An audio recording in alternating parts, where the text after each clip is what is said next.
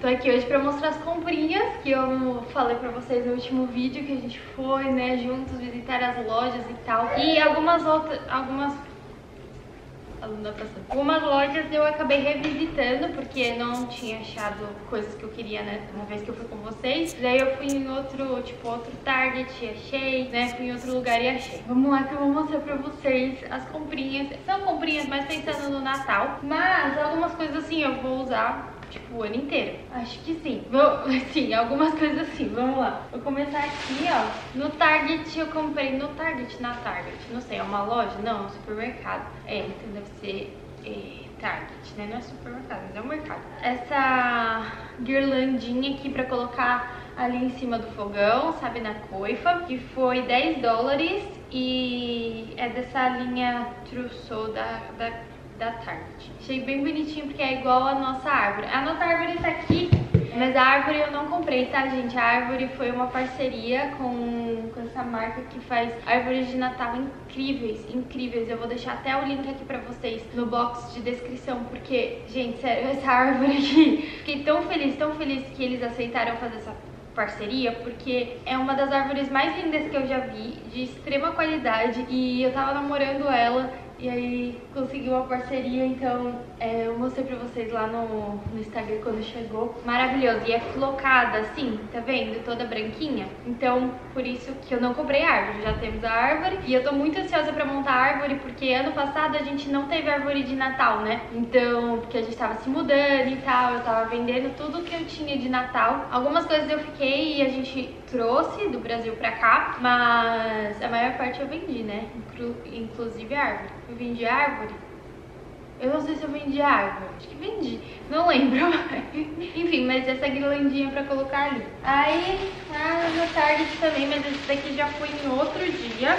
Eu encontrei a casinha de gengibre, né? O gingerbread house. Gente, sério, eu tava doida atrás dessa casinha e eu não achava. Entrei no Target, tinha uma só lá me esperando. Muito linda. Falei pra vocês que eu tô encantada nesse tema, né, de gingerbread house. E aí eu vou colocar aqui na cozinha também, tipo, em algum lugar pra decorar. E é tipo, dá pra guardar coisinhas, né, aqui. Achei muito fofa, olha. E foi $5. Aí peguei uma dessas arvorezinhas, porque eu queria uma menorzinha. Eu comprei mais lá na loja de $1. Mas assim, na loja de $1 foi $1,25, no Target tava saindo $1. E essa é um pouquinho menor, que é pra caber ali dentro do meu negócio. Então, comprei uma arvorezinha dessa. Também no Target comprei isso aqui, que é tipo uma saia de árvore, mas aqui eles chamam de colar de árvore. Colar. É pra colocar na parte de baixo, assim, pra esconder os pés da árvore. Eu achei que ia ficar bom, mas eu não sei por causa da altura. Então eu vou testar. Qualquer coisa aqui a gente pode devolver as coisas, né? Foi $15.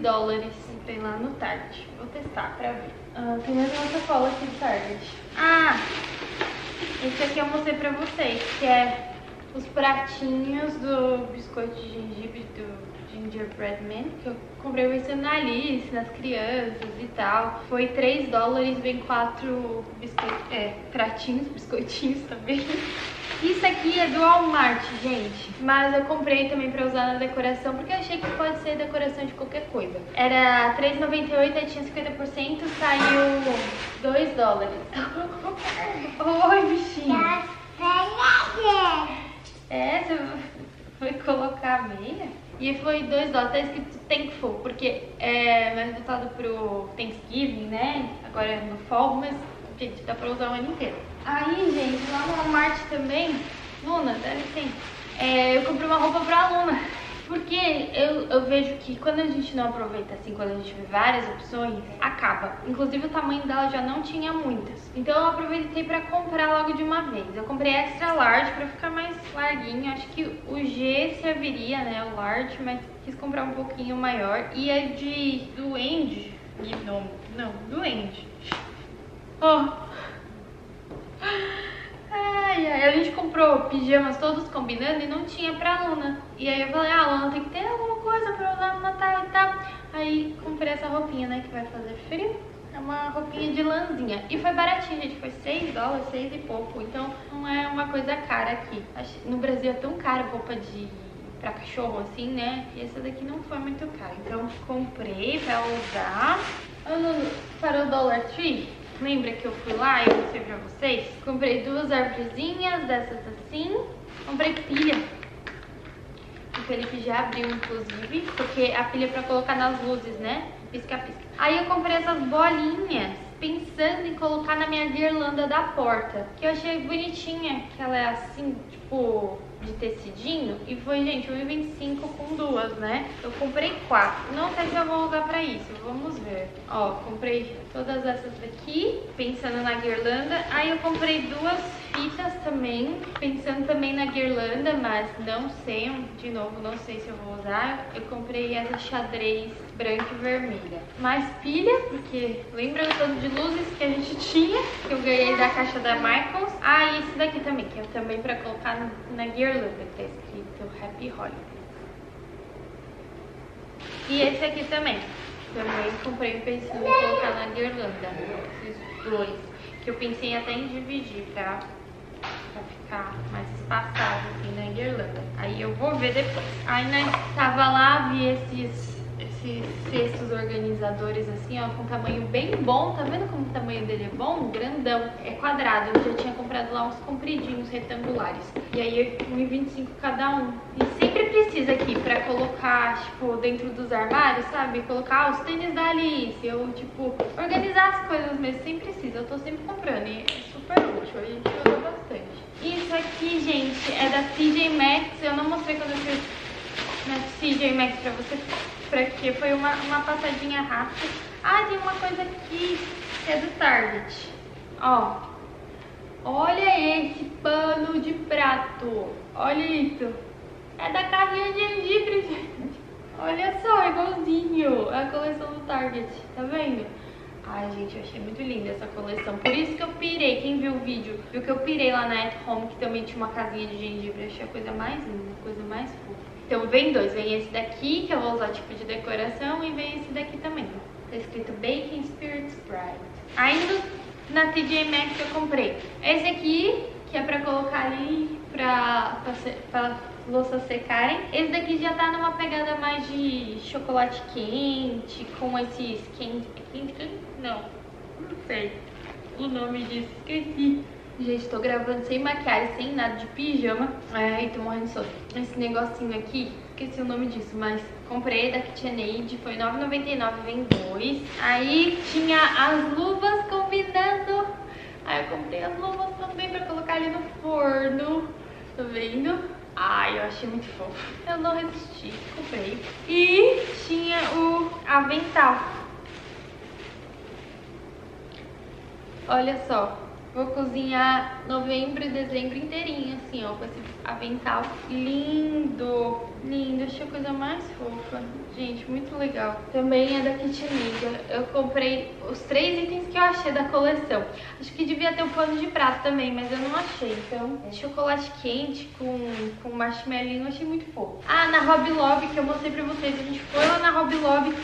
Gente, eu não consegui achar nada me interessava. Eu vi as bolas brancas e tal, mas ainda bem que eu não comprei lá, porque depois eu achei na At Home. Nada me interessava, nada me agradava. A única coisa que eu vi que me chamou a atenção foi isso aqui, que é um tapete pra você colocar por baixo do outro tapete, sabe? O pessoal aqui faz muito isso. Coloca esse, aí por cima coloca aquele que você passa o pé mesmo pra limpar, que é esse aqui, né, que eu comprei. Vou mostrar pra vocês. Vocês viram lá. E acho que isso aqui era R$11,99 e saiu $6.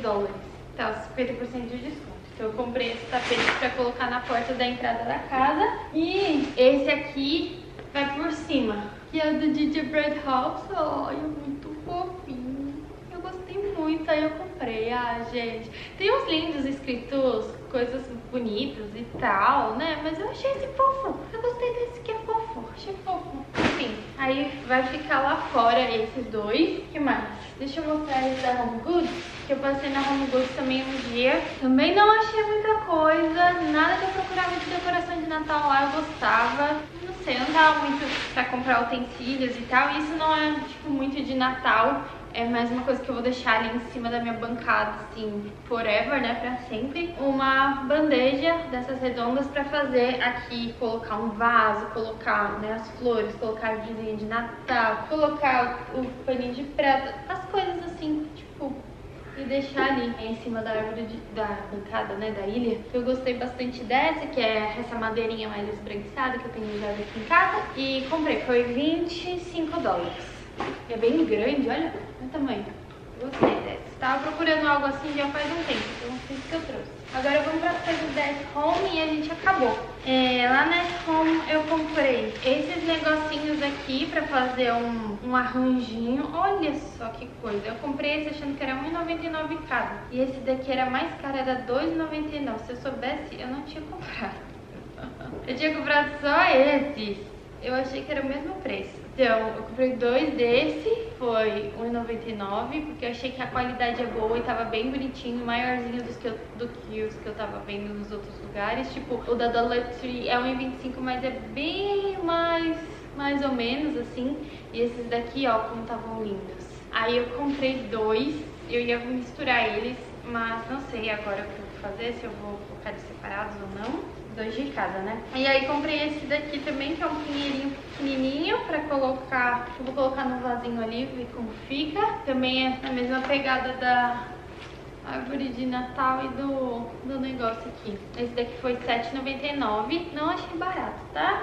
Mas tava do jeito que eu queria, então eu trouxe. E comprei esse aqui, que eu acho que é o que eles usam pra colocar os ornamentos, colocar as coisinhas na árvore. Foi R$1,99. Não sei como eu vou usar isso, porque não é uma fitinha, sabe?